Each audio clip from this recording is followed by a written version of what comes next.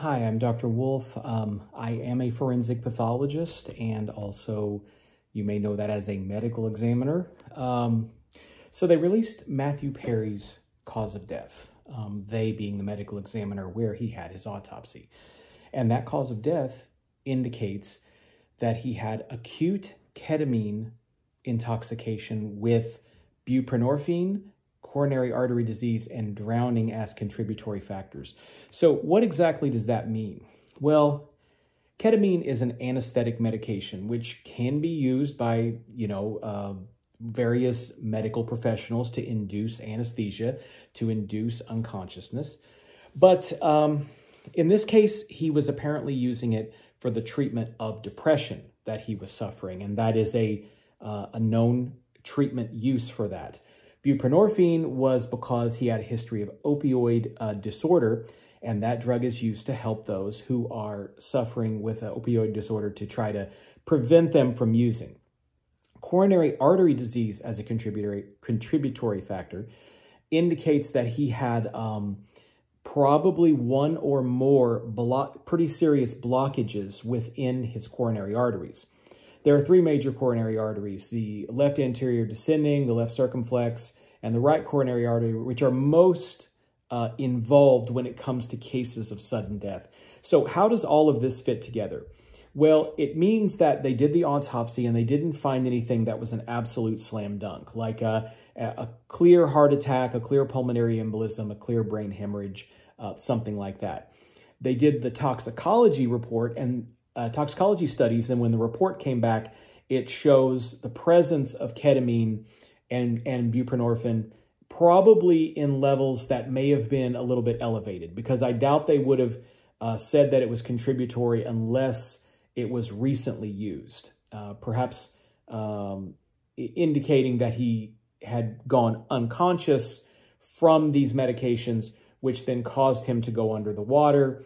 And going under the water is a form of asphyxia. Drowning is a form of asphyxia. And so coronary artery was put in there because coronary artery blockages can produce sudden cardiac arrhythmias, which can produce unconsciousness and death.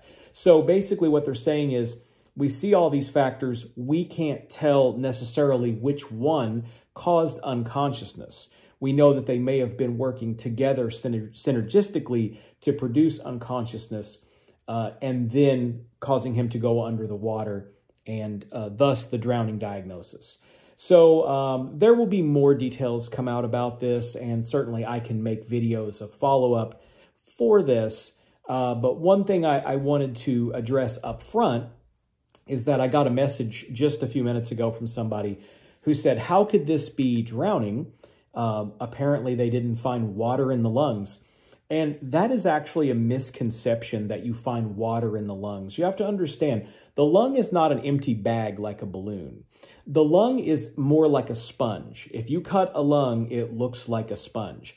And so what happens is, if you swallow water into your airway, it goes into the lungs and it just makes the lungs heavier, but you don't necessarily cut the airways and water pours out like from a bottle. That's just not the way it works. Much more commonly with drowning cases, we see an increased lung weight, or we see a very airy and distended lungs with air, because people are gasping at the surface and they're trying to survive, and they cannot, because they're being swept away, or they don't know how to swim. In this case, he was in a stable pool and, his sauna or whatever, and went under the water. And so in that situation, I don't think you're going to see sustained breathing and swallowing of water into the lungs. So the presence or absence of water in the lungs really doesn't mean anything in this case, and in most drowning cases. So, but this is the initial report reported by the Associated Press.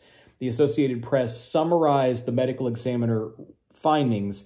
I personally have not seen the report yet. So if I do get to see the report, I can go over it a little more intensely, kind of like I did with the JFK report a couple of weeks ago, and we'll talk about it a little bit more. But these are the basic updates initially. And to me, the sequence, everything seems to make sense. We see cases like this. I don't see ketamine being used very often in the area where I work, but it is being used a little bit more around the country in this fashion.